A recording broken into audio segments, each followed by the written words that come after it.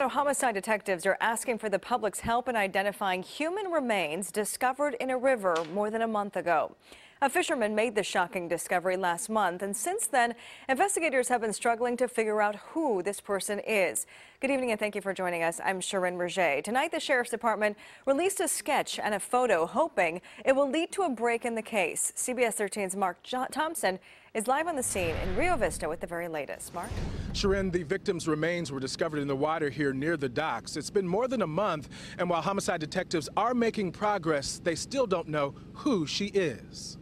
The remains were discovered in a plastic bag by a fisherman here on the McCullough River back on April 8th. You know, I'm a local here. I live at Willowburn, and I always take walks down here. And Calvin Begans was here that day as police began the process of determining who, what, when, and where the victim was killed. Oh, I heard that this is kind of a catch-all for a lot of, the water flow that comes down from anywhere from Sacramento, north of Sacramento, and down to here.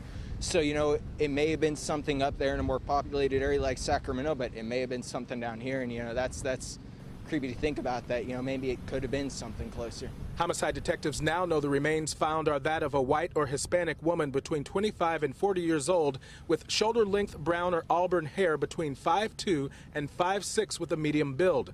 Investigators releasing a sketch and photo of the most distinguishing characteristics. They say the victim had her tongue pierced with a stud inserted through it and noticeable gaps between both her upper and lower front two teeth. She had double piercings in each ear, but no earrings. We know that somebody out there knows this woman.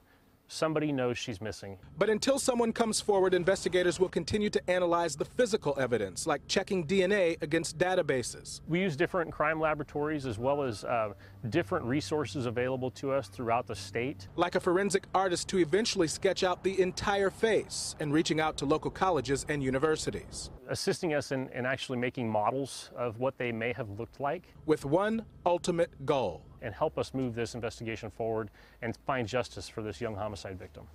Coming up on June 9th, the Sheriff's Department will be hosting an event at Sac State titled Missing in California. There they will bring in law enforcement agencies from multiple counties. They will swap records and evidence and collaborate to hopefully solve some of these missing persons cases that have since gone cold. But for now, they just want someone to step forward on this one.